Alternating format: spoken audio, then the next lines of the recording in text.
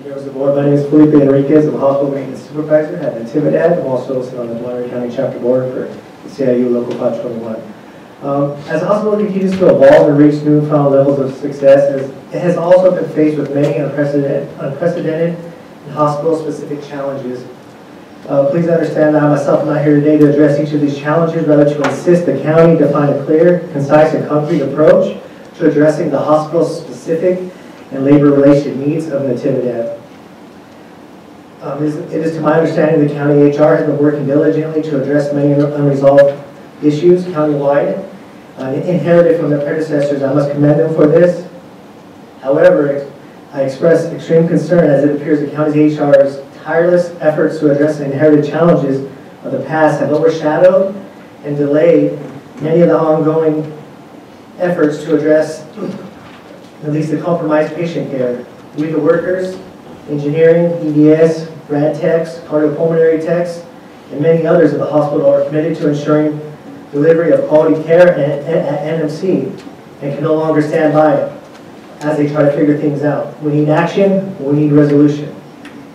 Establishing a doable and effective strategy to meet the HR needs of the county while allowing Dr. Gray and his hospital-specific team of experts the ability to resolve the HR needs of NMC and ensure the delivery of quality care in a timely and effective manner. I want to thank you for your consideration through the members of SEIU Local 521 at NMC. Look forward to continuing this conversation in the very near future. Good morning, members of the board. My name is Dory Jones. I'm a senior rad tech at Natividad Medical Center and a member of SEIU Local 521. I am here today to share my deep disappointment with the lack of proper classification and compensation study process in this county. My coworkers and I have been waiting for years. I am a new kid on the block. I've only been there 3 years.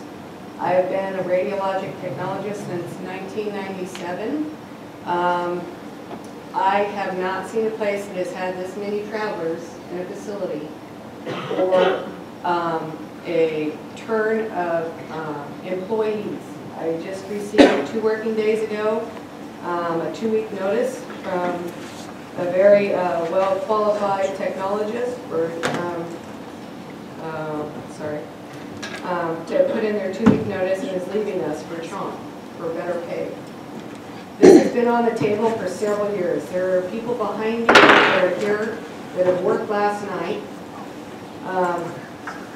We as a county, I feel that we are responsible for our trauma facility. I'm very proud to work there.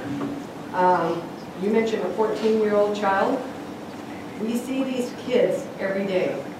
We see your family members. We take care of them. We go home with them in our hearts.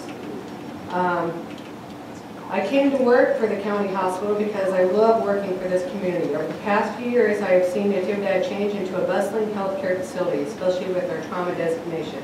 However, I am disappointed to see that the county human resource and their inability to successfully comprehend and complete classification work at NMC has become a barrier to the delivery of quality of care. And what I mean is quality of care for your family members in this community. This has to change. I mean, we have to move on. I am here today to ask you, does this board have an interest in Natividad Trauma Center being the provider of choice for Monterey County residents? Does this board want us to provide the highest quality patient care possible? If so, we urge you to do the right thing and direct your county human resource team to not delay the approval of our classification and compensation study simply because they do not understand what it is that we do. Members of the board, my name is Jesus Sonoe, and I work at Natividad Medical Center as a cardiopulmonary tech. I've been there over 13 years. If you count the time I've been there through the registry, it's over 24 years. So I've been going to Natividad since '94 when we were in the building. It's no secret that Natividad has grown tremendously over the last 5 years. Receiving the trauma designation has been a huge honor for us. It has also increased difficulty in the level of work that we do. As healthcare providers, we must have the knowledge, experience, and cohesive teamwork necessary to adapt the unpredictable, often life-threatening situations that come through our facility doors daily. However, it is Whether it is a gunshot wound or a car crash, we are determined to provide the best level of care possible. That is what we do at Natividad. We save lives. However, it is increasingly difficult to focus on lives when we are consistently losing qualified and experienced staff to other hospitals. Too many of our new employees come to Natividad to receive the training, and then they leave after 1 or 2 years to work for other more comprehensive hospitals in the area. The high turnover and inability to retain experienced and knowledgeable staff hinders our union. We are too often short-staffed, overworked, and frustrated. Morale in the unit is low, and people continue to explore other employment options. This must change. I asked the board to direct our county HR team to not stand in the way of the progress of the hospital and allow us to focus on providing the highest level of health care possible to them. Good afternoon, members of the board. My name is Christian Contreras, and I am a DBS worker at NMC. I have been with NMC over a few years.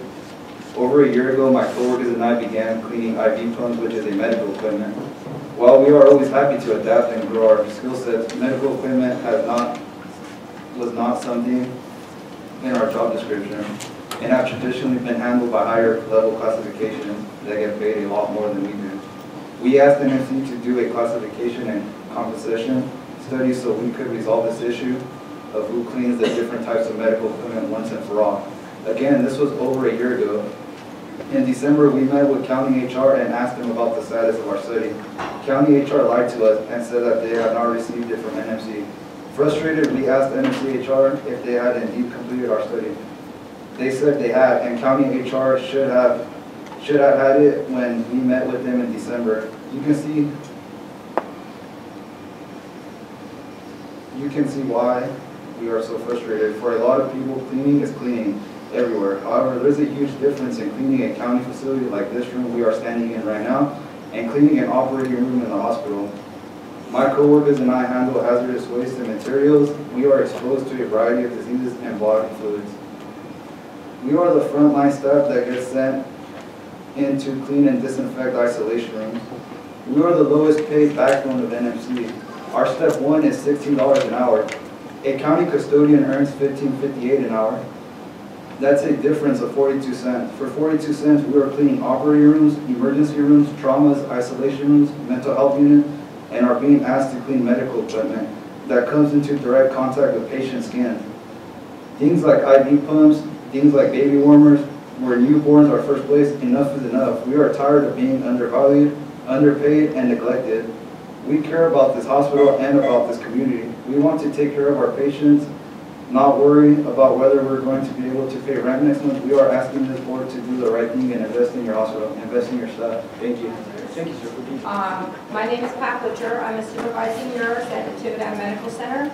I'm also the vice president for our local chapter here at SEIU 521.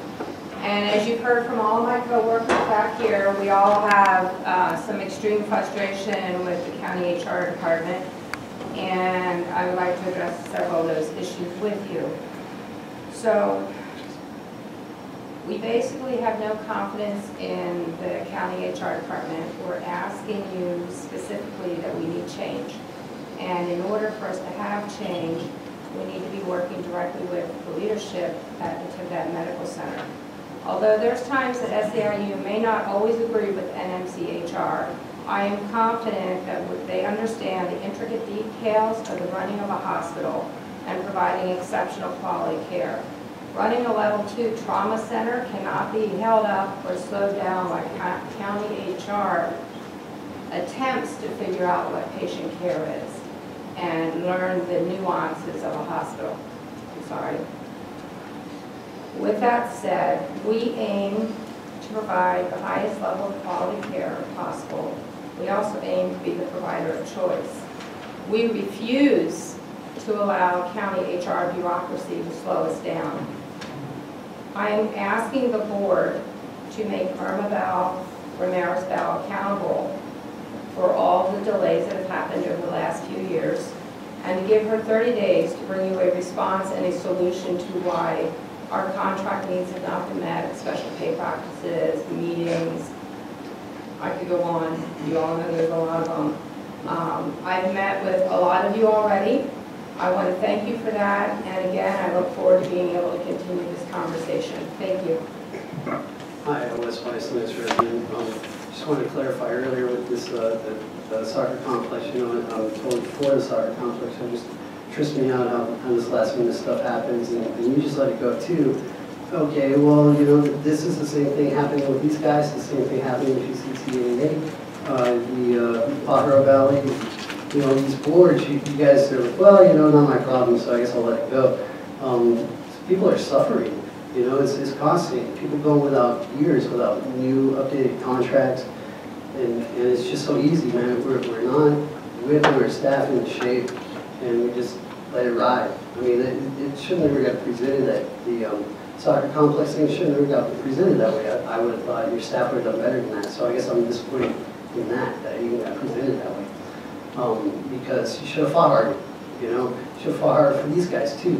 There's all this money, it just seems like it gets wasted, and our budget just goes the wrong direction, and what we promise doesn't actually don't follow through. That bothers me, you know. I mean, we've got this right to work thing. It's like this overlord stuff of ownership and workers and employees. There's such a great divide in that, and we're supposed to be people. We're supposed to have equal rights, but it's equal rights of ownership, pursuit of happiness. I mean, we should be happy. We got it's a first world country. I mean, we're not living up to our potential, and I've seen a lot of great things happen with this county, and these are some of the things that disappoint me with this county. And I love praising you, and I'm sorry I got to admonish you, but it's just getting to be way too unacceptable. It's getting to be more and more desperate situation. Minimum wage going up is not really the solution, because the cause is we can cost and charge. We can charge whatever we want. Rent goes up, we've got no control over that. There's too many different factors of ownership of all these corporations and industries of corporations. They got too much on us, and that's where the business and the government are supposed to be working together for the people. It seems like they're just working for themselves. I hope we can do better. Anyone else? See none, we will we'll end public comments. I want to thank all the members of SEIU for coming today and waiting. I know we went on longer, took longer than we thought, but we hear you. We can't talk about it today because it's not on our agenda, but we look forward bringing this back sometime in the future, okay? But all of us heard your comments here today, and so thank you for your time for being here.